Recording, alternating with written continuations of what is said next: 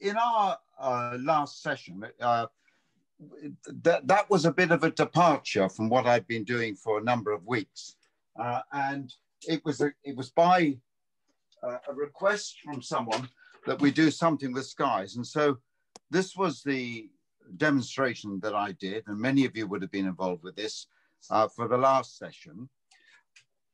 The reason I show you that is to say that this session we're doing now on flowers is also a departure. In fact, for me, it's probably a greater departure than the one before. I'm not naturally a flower painter, but I have painted flowers, and I'm really looking forward to the challenge of this one. I think I mentioned this once before, that Picasso is once reputed to have said that if you know how something is going to turn out, there's no point in doing it. So I had no idea how this is going to turn out. And therefore, I think there's every point in going ahead and doing it. In addition, I have had a couple of people ask if I would do some still life and flower painting. So this is the departure from what we have done a lot of up until now. And I think it's an exciting departure, and I'm looking forward to it. That is just great. Interestingly, where I live in Dorchester, specifically in a place called Poundbury, there is a friend of mine who is quite a significant botanical artist. She is at the moment working on 6 botanical paintings to go into Chelsea RHS next year, should that happen. I haven't told her that I'm painting flowers, and I think she'd be horrified if she found out that I was. So that all brings me on to Edward Wesson, who I mentioned last time we met, and Lois has put out information on his paintings. Now, I'm a great fan of as indeed I think are a lot of artists now. He died 40 or 50 years ago, Edward Wesson, a British painter, watercolorist. And I'm a great fan of his. And I think a lot of artists in one way or another have used him as an inspiration or copied his work. I'm going to do exactly that, but not with his normal paintings, but with his flower paintings.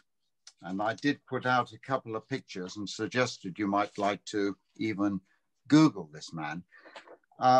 His flower paintings, which seem to me wonderfully loose, very spontaneous, and I think very appropriate for anyone who wishes to paint, and particularly with watercolors, wants to loosen up a little bit. So I think this will be a great exercise for me and for you in a loose watercolor painting, and we will unashamedly borrow, beg, steal, whatever we can from Edward Wesson. Thank him very much in advance. Thank you, Edward. I'll be coming back to him in a little bit. Now, up until now, and I think I was thinking about it earlier, I think every single demonstration I've done, we have broken or split the painting up into 4 sections.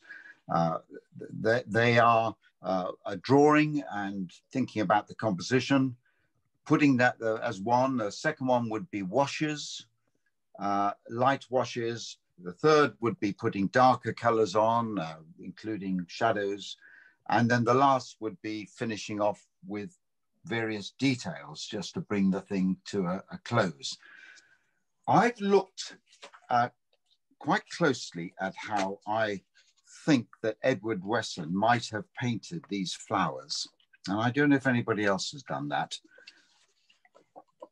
And I can't break it into 4 sections, 4 stages. I can break it into 3. And so that's what I'm going to do. We're going to have a departure again, but in terms of breaking the painting into the stages. So I see it as being a drawing stage, a second stage, which will probably be the longest one, which will be putting all the colors down. and then a third stage, like all the others, where we just sit back and look at some details just to bring the painting to a close.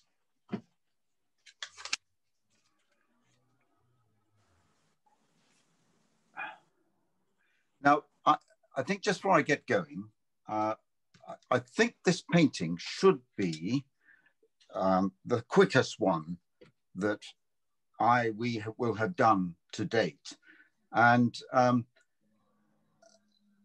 I know that quite often, I think that a lot of people like to paint along as I paint. So I get started and they get going, and we give a bit of time at the end for everyone to catch up and that sort of thing.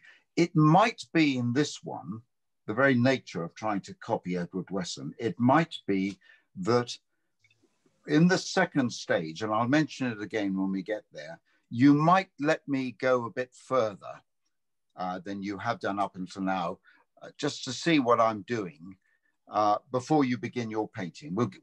We'll allow more time afterwards for people to catch up, whatever you feel comfortable with, but I think that's something that we might do. Right, so let's move on now to the subject matter here.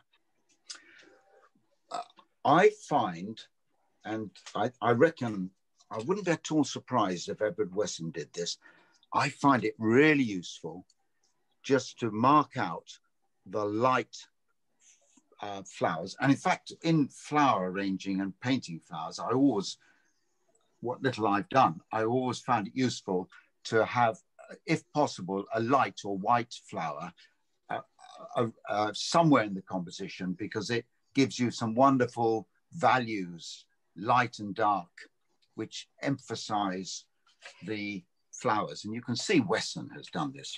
He must have thought about these values of light and dark in all of his paintings here, how he's made the roses stand out because of what's dark behind them. So my drawing is going to feature where these flowers are, and not a lot else apart from the pot. So if I do something like, I'm going off to one side, that's some sort of a vessel that it's on here, like that. That's going to be, and then I'm going to mark up with some pencil marks where I want the light flowers to be. And in fact, here are, this is me being really stupid.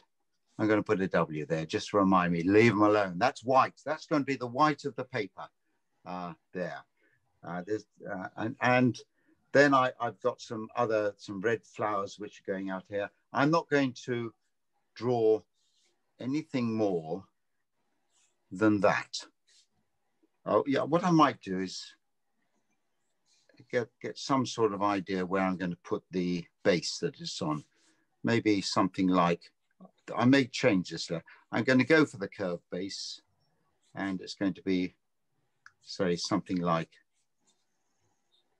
that.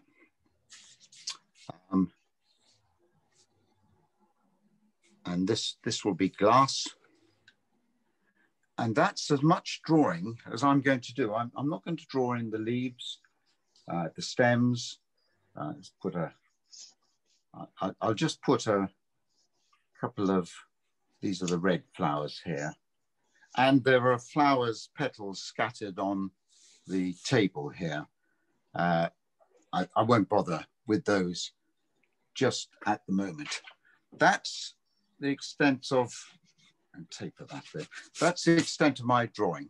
And so, everybody, over to you to think about how you're going to compose this picture, which way around you're going to have your paper, how large or small you're going to have it on, whichever way around you have your paper.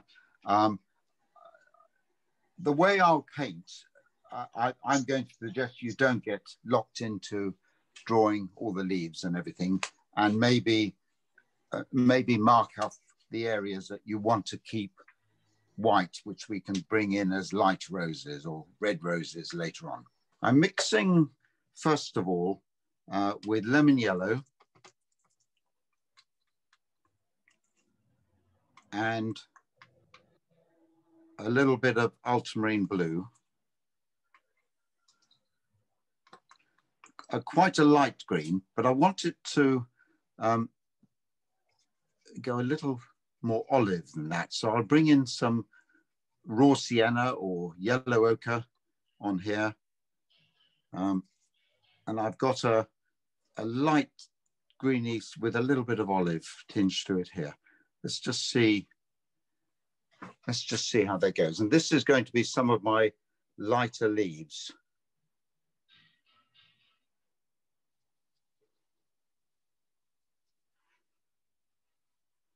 I'm keeping this area of this extra area of paper here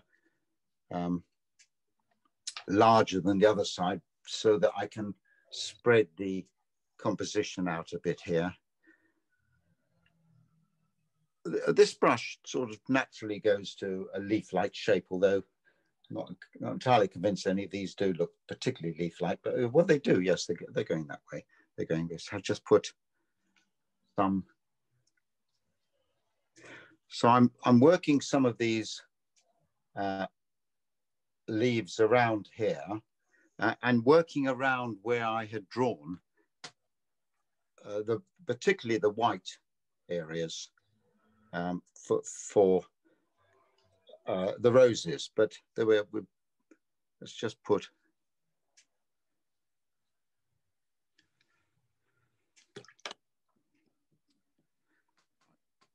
mix a bit more of that and make that a bit darker. Lemon yellow, raw sienna or yellow ochre, and a bit of ultramarine blue. Let's just see if I make that much darker green. And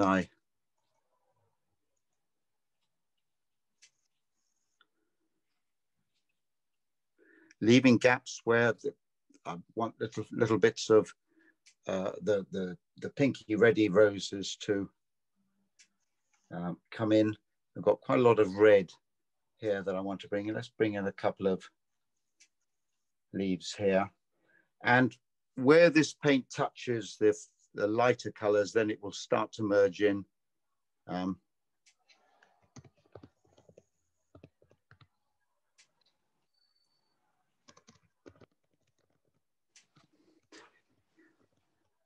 The more I do this, the more I think that this is so much like flower arranging. Let's put more green, more of that darker green. I'm going to make that green a bit darker now. Let's go back to my lemon yellow, a bit more. A bit more ultramarine blue.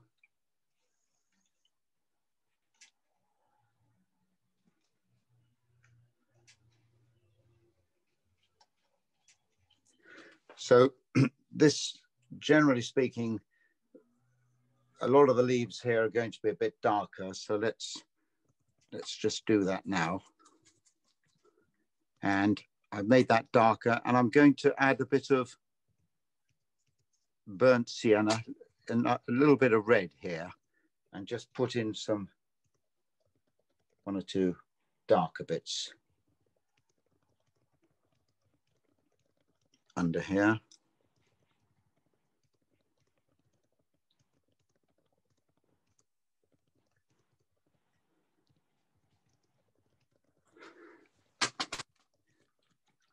Where the leaves go into the pots, I'll just go back and get a lighter color there, I think. Let's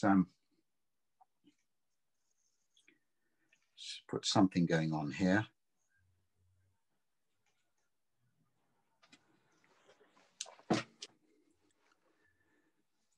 I'm switching to my smaller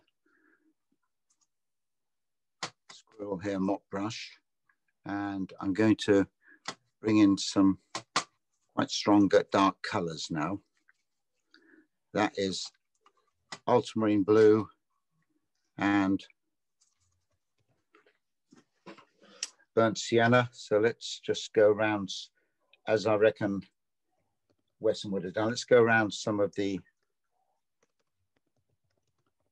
areas where I want to emphasize the lights.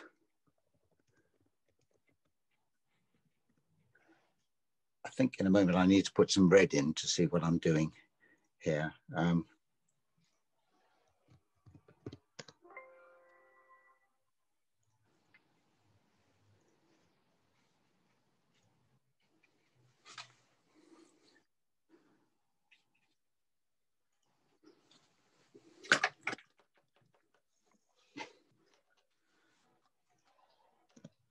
Right, there's 2 or 3 different greens in there. I've started bringing in some darker areas where I want things to be darker. It's interesting that when you're painting flowers, particularly in vases, that quite often this area, just where the flowers come to the neck of whatever the vase is, you always get a little bit of darkness there. If you look at Edward Wesson's, he's great at sort of popping a bit of darkness in just at that point. We can maybe deal with that later if we have to. So I'm picking up some red here. This is crimson, and let's mix a little bit of the Windsor red there. Let's just put something light in here. Just introduce some red, bit of red there. Yeah. What about something there? And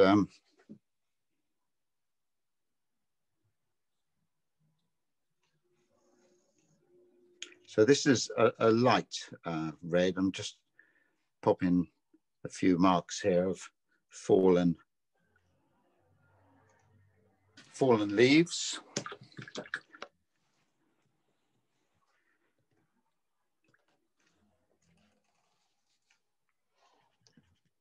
Get rid of the W's I put in here. And for the roses at this point, let's just put a bit of water in just to wet the paper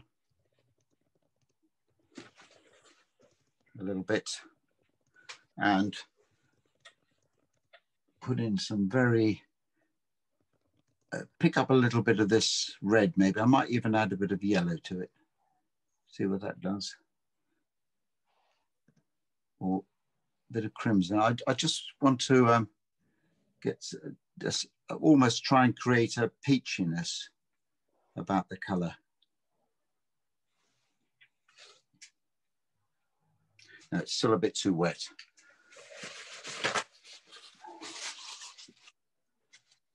Dry that off. Paper will still be wet, but it'll take some of the, because with watercolor, it's always about how much paper paint is on your paper, on your brush. It's just,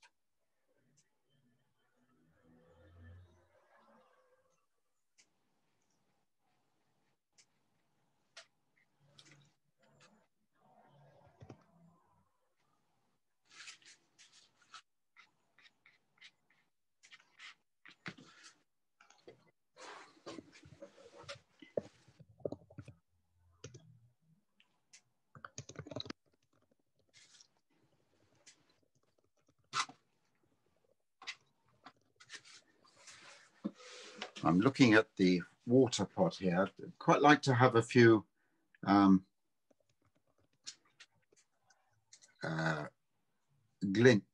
it glinting a little bit, just to suggest that it is glass. Bring in some dark here.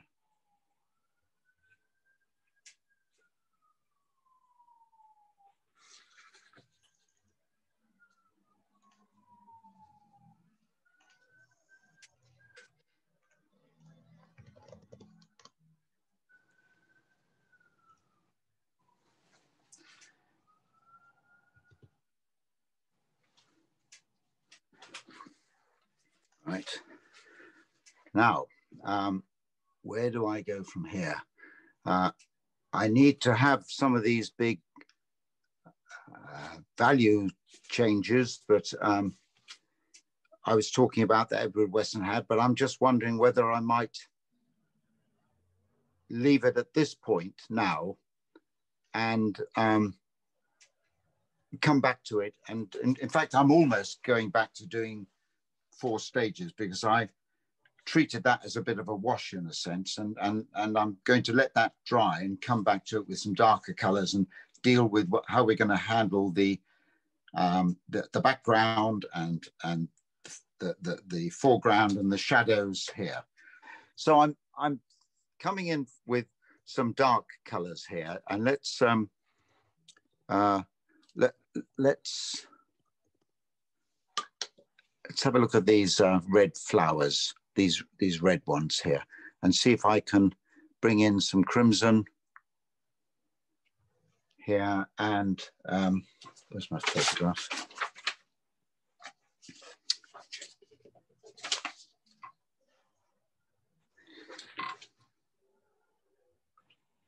You see, it's very difficult to control quite what's happening here.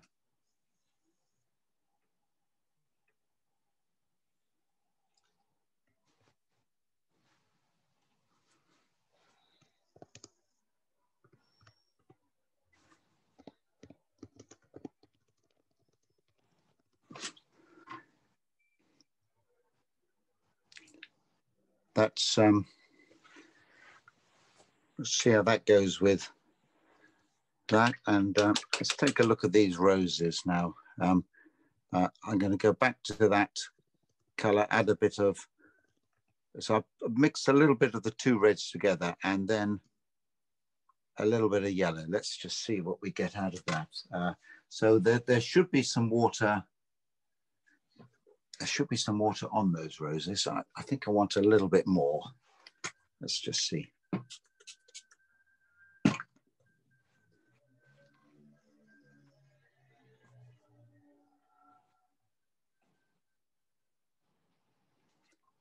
It seems to me that painting roses, that the less you do, the better it is, really.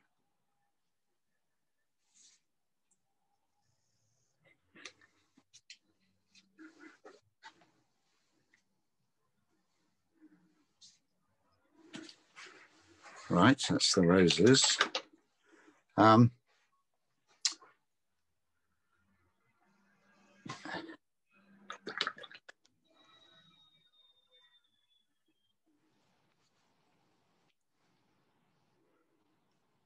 I think I'll put a shadow in here and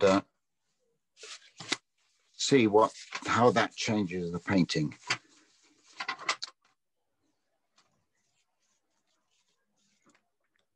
With quite a blue color, I'll go for the French ultramarine that I've got here,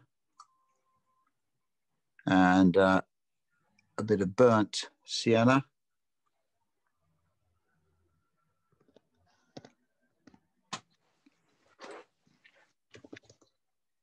And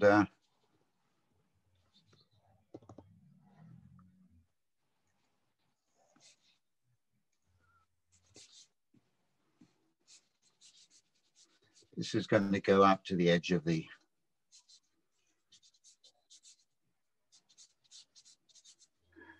a little bit more brown in there to the shadow. Let's show all these little holes on the table. I'm not going to worry about those. That's too difficult.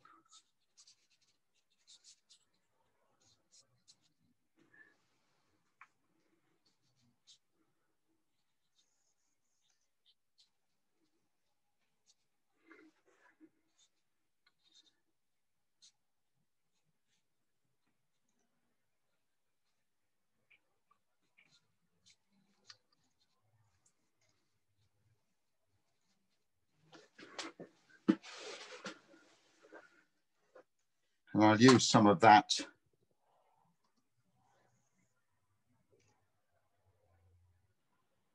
just underneath some of these fallen petals here. Okay, can I use that? Let's just take some of that color into here and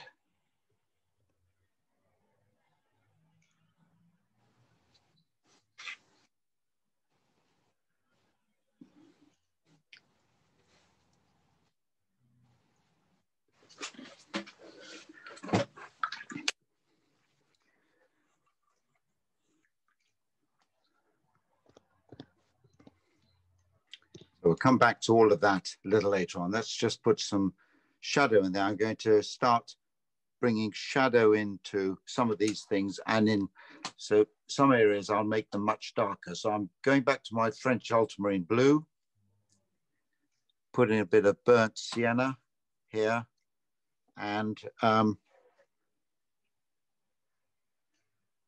let's just work some shadows in here.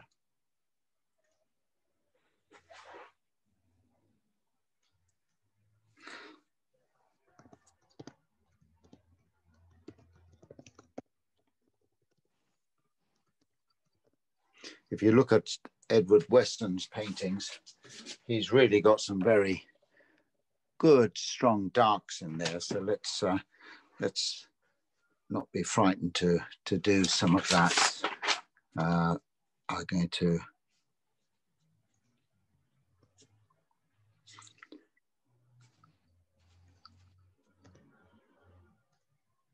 and in fact, what I'll do is I'll just off to one side, I'll make a much stronger, darker color. And I'm going to use this color up here, which is neutral tint, which is a sort of dark color. And let's just see if I can drop that in some places. Now, various bits of my painting are got lots of water on. That's fine. So let's just see if we can make use in some areas of where I want it to be dark, and to it's about these values, just getting the them working with each other.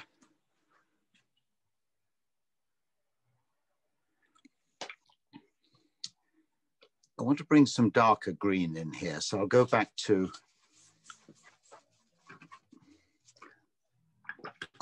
those greens that I mixed up at the start. Lemon yellow, French ultramarine, and I'll put a little bit of burnt sienna in there, so that gives me quite a dark green. It's not so much a shadow green. I just want some of these leaves to, you probably see from what's happening with my brush how difficult it is to get something controlled, but I'm quite happy with these marks. There's a lot of darkness down here, so let's do something about that. And maybe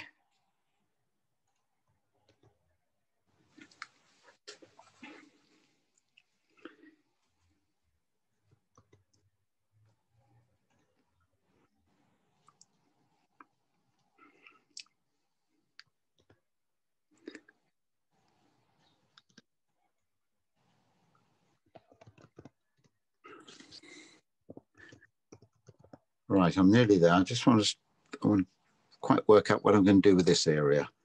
Let's put some leaf shapes in there.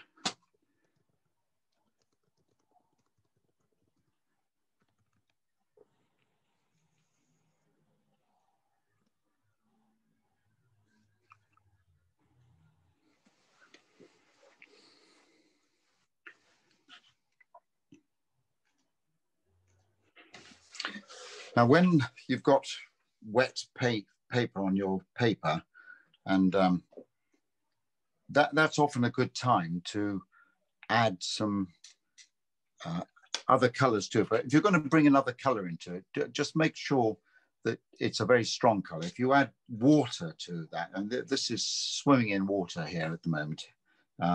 If you add water to that, then you're going to get all these blooms and things that everyone seems to dislike.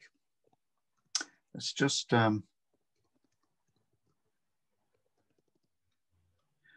so I'm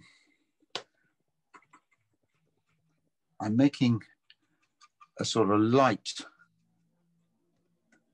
Let me show you here. I'm making just off here a light shadowy color, and I want to bring some of that onto. I started off by saying the light's coming this way, and this cast shadow is here. So let's just see if I can.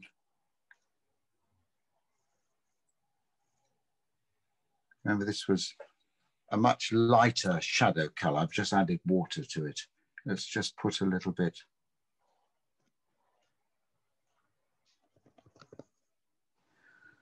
There, let's take a bit.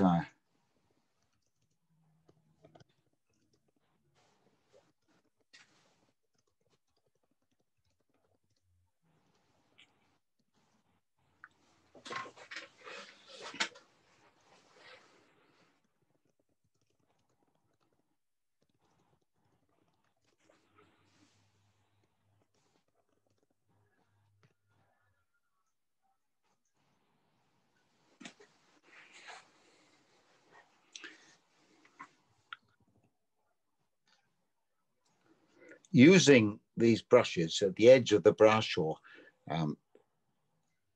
in an unconventional, so to speak, way, is you can get all sorts of interesting marks that you might not otherwise have achieved.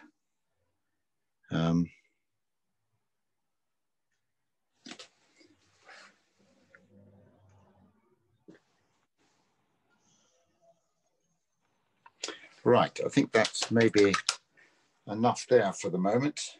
So I'm going to, I've drew a line here, which was suggesting that table, which is a sort of curved table. This, I just go over that line so you can see it. I drew that there, and I took my shadow, cast shadow up to that line. I'm not quite sure what's happening here with the painting. I'll probably chop it off there or something, because I haven't quite worked that bit of the composite. But what I want to do is bring in some sort of background. Now, if you look at Western paintings, it's very interesting, of course. I mean, this is a well-known technique, but if you want to make something appear lighter, then you enhance that by putting something darker around it. So this bit of rose here, which he's just left white paper, he's put something relatively dark around it.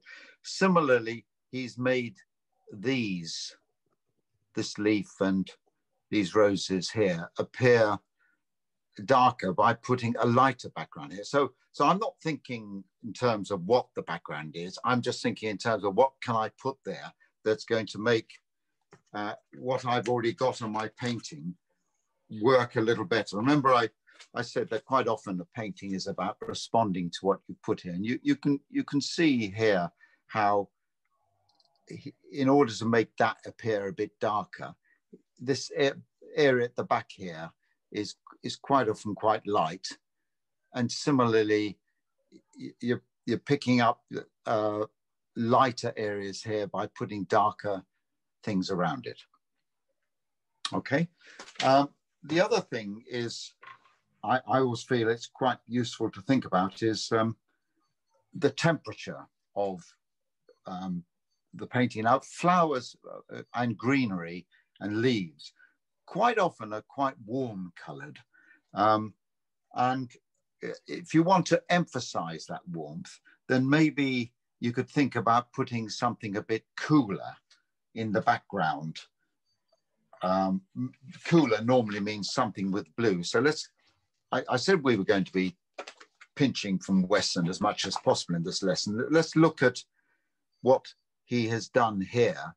He has he's gone for some fairly cool colors. He's done exactly the opposite here, but he's done sort of cool colors to make the warms come out in the leaves. He's very much sort of brought something a little cooler there. So I'm going to do that, and the light's coming from this side. I want to try and emphasize some of the leaves that are darker here. So I think I'll make this lighter generally, and I'll make this generally a little bit darker coming down onto this area here.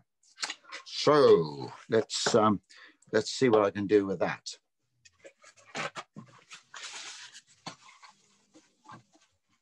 When we talk about cool and warm colors, we're nearly always referring to things that either have blue or red in them. And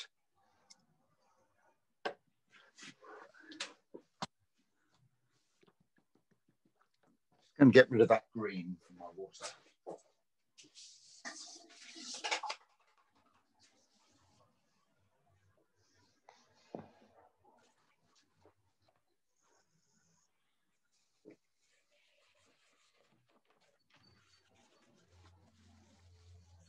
So let's start off with, say, something like this cerulean blue. That's a cool blue. Here we are. It's a bit too stark. So I want to tone it down and grade down a bit. And I'll put a little bit of burnt sienna, something with a bit of red into it here. Yeah, so I'll play around with this cerulean blue, adding the red to it, just graze it down a little bit. And I said I'm going to make this a little bit darker here than on the other side. So let's just do that. If you look how Western paints his, and bring some of that light color over here.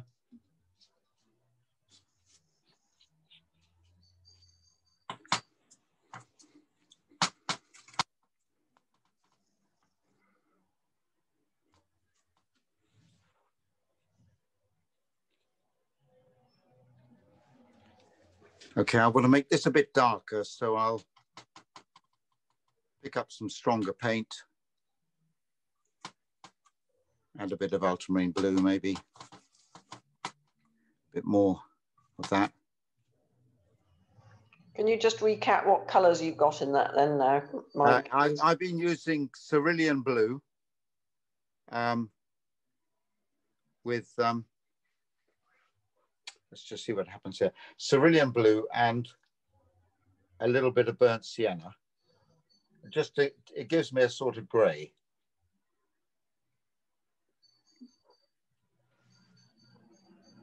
Yeah. Right. Let's just see how that will always dry lighter anyway. Let's just see what that does in terms of colors. And then down here, now this is I'm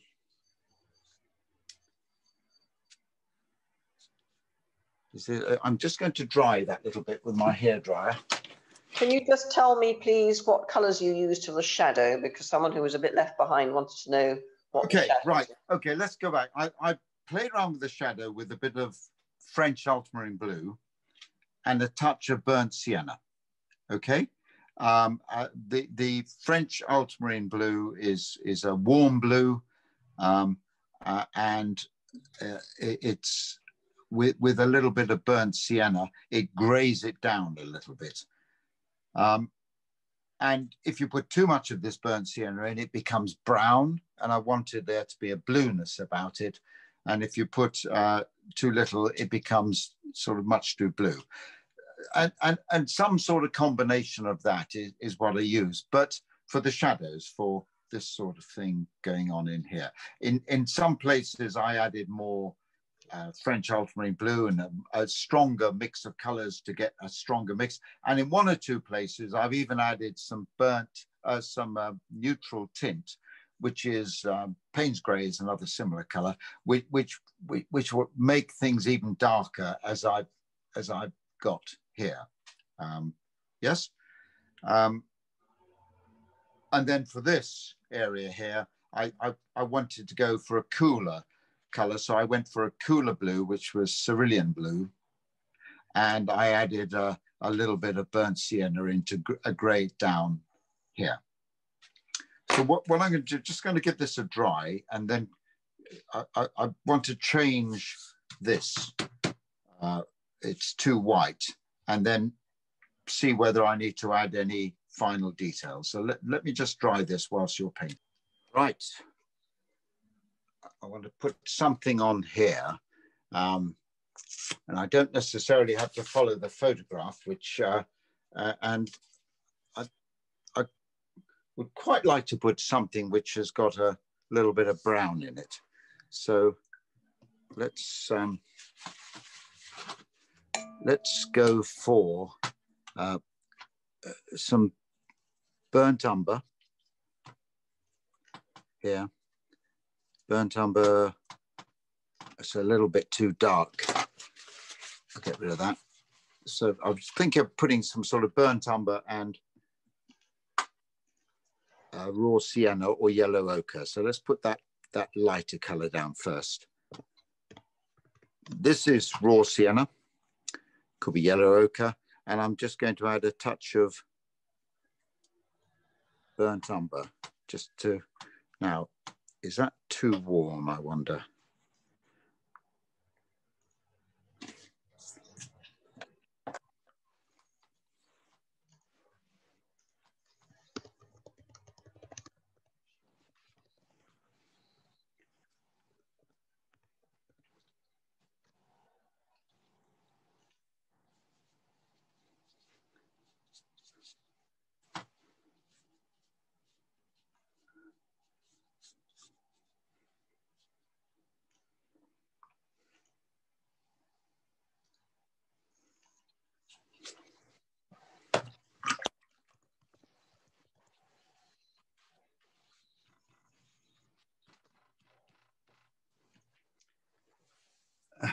So I wanted some sort of brown on there, and I've taken some of it off there just to help and make these appear a little bit, shadows a little bit darker.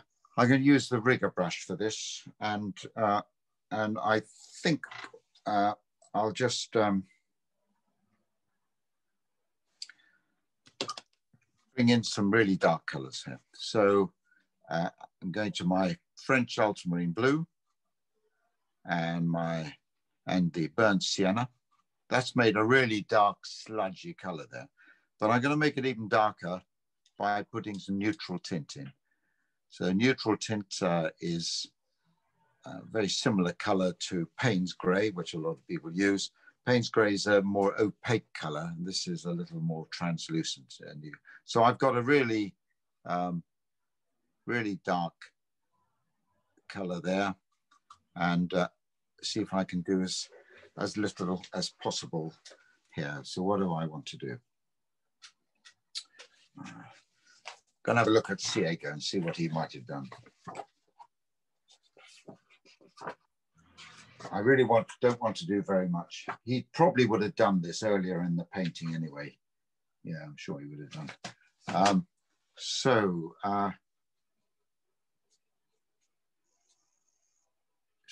Something there.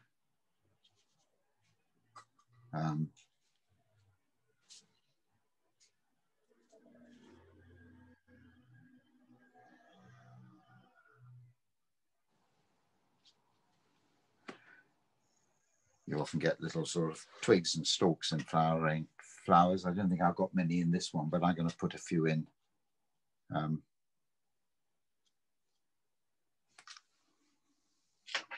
Maybe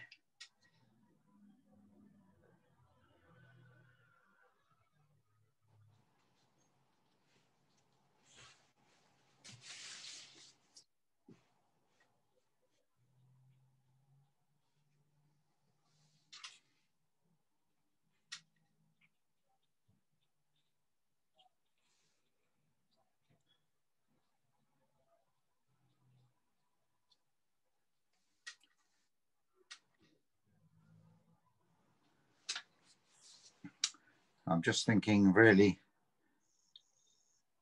what might add just a tiny little, I think maybe that's enough. I don't think I need to do any more. Let's